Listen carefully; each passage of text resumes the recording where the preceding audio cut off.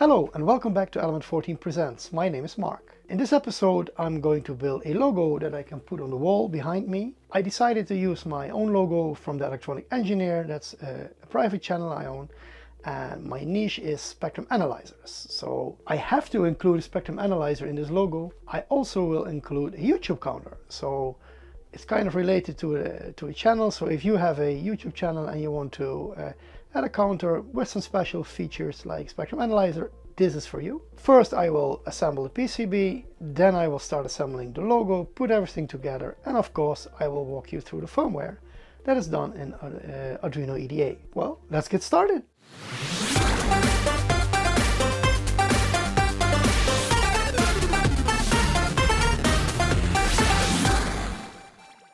As always, let me walk you through the schematics. We have a microphone, which is actually a microphone with an audio processor, so all it has is a digital interface, which is perfect for this project. I also added a connector in case you want to mount the microphone outside of the PCB. Of course, we have our audio board that has also a digital input, and all it does is convert our digital signal into a nice audio signal that we can play on a speaker. I have a potentiometer that we can use to set the volume. Of course, in the middle we have our ESP32 Do-It Dev Kit. That's our microprocessor board. And then on the right we have our connector to drive the pixel LEDs, because I will use illuminated background and letters. Then we have a connector for a 6-digit display that I can use to display the number of subscribers of the channel.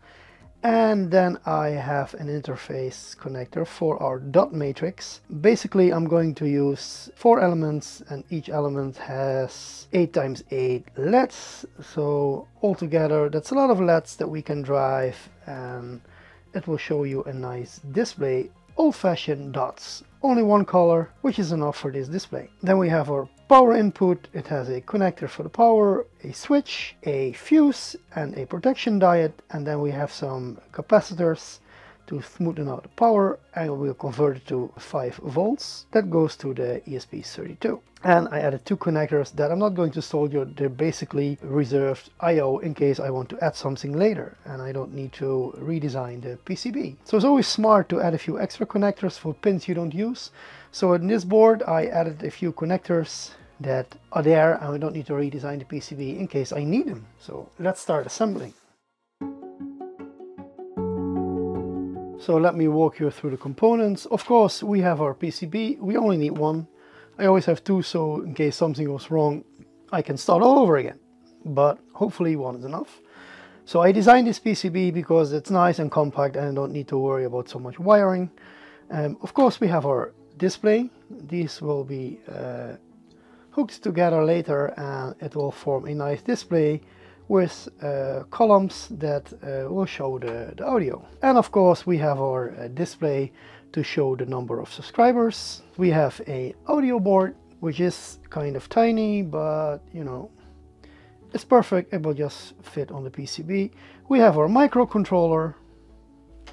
Of course we have our microphone, and I will add a speaker of some sort. I have 2 to try, and I'm going to add 1 of those. I will decide later. We have some connectors over here that I'm going to use for hooking up the microcontroller, the audio board, and the microphone to the PCB, so it's easy for me to take them out again in case I need to change something. I have a small potentiometer, which is this one, or a variable resistor, and I can use that to set the audio to a certain volume. We have our protection diode and 2 resistors that we're going to add. Of course we have a fuse, a power connector. We have over here a few capacitors that I need for the power supply, a switch, and a regulator. And of course there's a power adapter. So let's put all of this together on this PCB according to the PCB layout. So let's get started. So I put some of the components in place, and all I need to do is solder them. So the noise you hear, that's my soldering iron. Sorry about that. The fan just likes to make lots of noise.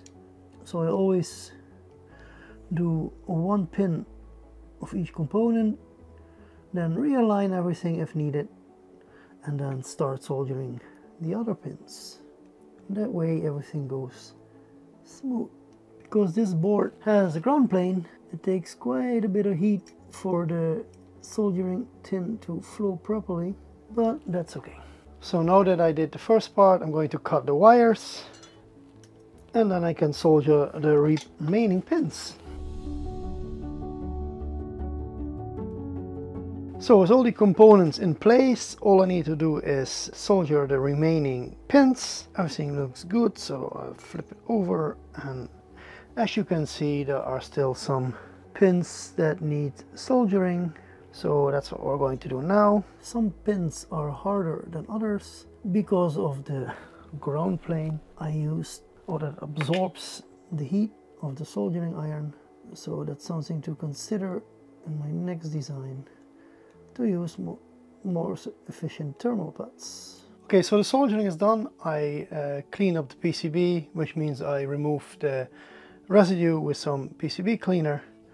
And let's take a closer look at the result. Here we have our audio board, the microphone, which isn't plugged in yet, but it's going to be plugged in right there in that socket. Of course, we will add the microcontroller later. We see the protection diode, the switch and the fuse. And of course, on the other side we have our stabilizer for a nice 5-volt voltage and some connectors. Now let me flip it over so we can take a look at the bottom. As you can see, there's a little error in my silk screen, which means I use the same silk screen for top and bottom layer, and it's always on. Although it's mounted on the top of the PCB, it's still visible, which is okay. So with the electronics complete, it's high time to start the mechanics. So let's start with the actual logo. For that I use a plate of acrylic and I place it under a laser cutter to get the outline of my logo. And with the logo, of course, comes the letters, so that's perfect. Okay, so the idea is that I will place pixel light behind the letters, so it looks like it's bright illuminated, and at the back I will place some pixelettes at the edges, so it radiates when it's hanging on the wall. It will radiate to the room. It will give light, like there's a big glow coming from the back. And the reason for that is that I'm using a logo which basically does the same. I need something to start with. So what I'm going to do, I'm going to cut out the top edges so I have some orientation point for the sticker. Harder than I figured, I guess. We have some orientation points. I'm going to remove the protection layer of the sticker, like so. And now I'm going to apply some soap water.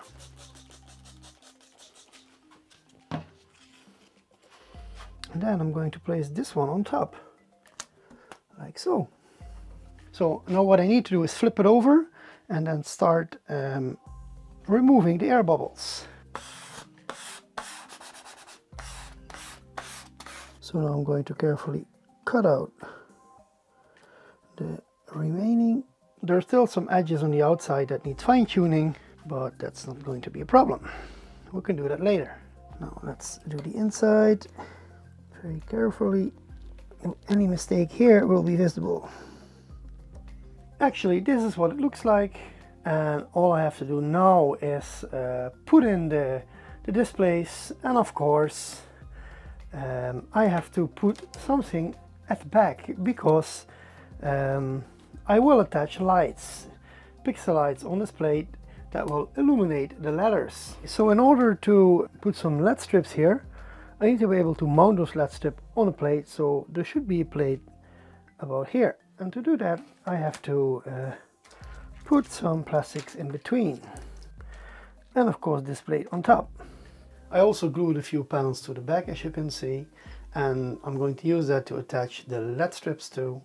So it's easy mount, and I just have to hook up the wires, and then that part is also done. We have a place for our PCB that I'm gluing down right here. We got our dot matrix, we got our LCD, and of course we have the letters. And on the back of the letters I will apply some LED strips, as there is one here to make a backlight, and of course to illuminate the letters I put some LED strips in here. Now make sure if you're going to connect those LED strips that you follow the arrows. The output of one strip goes to the input of the next strip and so on. That makes sense. Take a closer look at the LED strips to find out what I mean. And of course we have a speaker that will be there and everything will be perfect. First thing I'm going to do is wire the LED strips, and it's not that hard. This one is the input. We're going to the next one and we'll just follow a zigzag pattern. So if you're connecting LED strips together, make sure that the output of the first LED is connected to the input of the next one and so on. And of course the input of the total is connected to your microcontroller, or the PCB in this case. Ground should be ground, and plus 5 volt should be plus 5 volt or 3 volt if you use it. So that's the first part. Since the wiring is not that spectacular and it's kind of boring, let me skip ahead a bit. Okay, so when you take a closer look at the letters, all you see is the dots from the LED. I don't like that, so I will have to put a diffuser in between, and I made a simple diffuser by laminating some paper, and I will cut that up to size and then put it in between the front display and the backlight, and the dots are gone and we have a nice diffused light. Are you an engineer, electronics hobbyist or maker? Join the Element 14 community, where you can learn about new products and technologies, see cool projects, and connect directly with the people that make the products and the engineers that use them. Join now! All the hardware is ready. We should start programming it. So let me walk you through the firmware and let me tell you how to program it. Okay, so the sketch is made of two files. The first one is the program itself. Let me start with that one, because the other one is all about settings. I always put the version of the libraries that I use in the comments, so it's easy for you to see, and if the program is not doing what you expect, you might want to check these versions. Maybe you have to downgrade or upgrade your libraries. Okay, so after including those libraries, declaring some variables and functions, we do a setup in which we initialize the displays, the microphone and the Wi-Fi. And of course we have a task declared for our second core, because this microcontroller is dual core. Then we come to the main loop, and each time this loop is passed, it goes to the same function all over again. And basically what I do, you can see that step by step because I name it in steps, so it's easy for you to follow. But in short, what I do is I read my samples from my A2S buffer, which is basically the ADC buffer. I process the data. First I do a little pre-processing where I compensate for a channel offset and some other things, and then I do a FFT analysis on that raw data, and that raw data is then divided into frequency bins that I defined in our setup. You can change these frequencies. It's actually the center frequency of each bin. If you change that, the center frequency will also change, but it's up to you to play around with that. When that is done, I take those frequency bins and I do a little averaging, because I don't want the bars to jump all over the place. I want them to go up and down smoothly.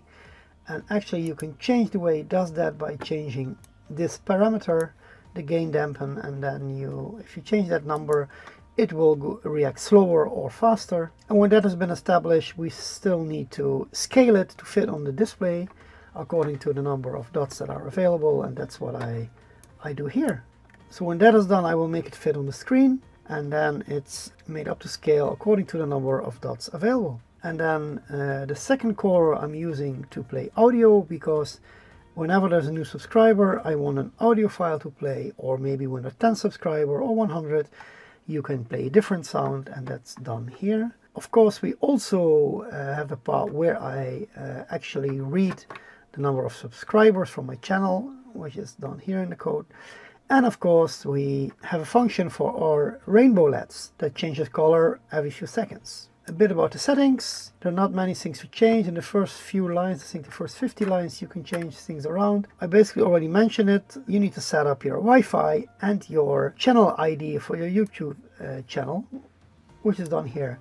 Regarding the YouTube channel, there is a manual on how to do that. That's beyond the scope of this project, but I will make sure to include it. Just follow that manual if you want to use this on your own channel. It's very well described and it should work just fine. Okay, the first thing to do is check the board you're using. You should be programming the DoIT ESP32 Dev Kit 1. If it's not here, make sure the appropriate ESP32 boards are installed using your board manager. If you want to know how to do that, check out my previous videos. When that is done, all you need to do is press play. It will compile when it's done. Of course, by this time your ESP32 is already connected to your serial port. Now with the hardware ready and the software programmed, it's time for a demo. Okay, so this is what we got.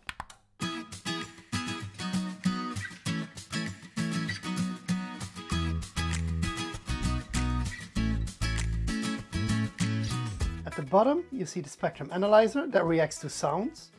And of course, we have the letters that change colors, the same as the background. We have our YouTube subscriber counter. Every time a user is added, it will play a sound. When there are 10 users or more added, it will play a different sound. Possibilities are endless because it's connected to the internet.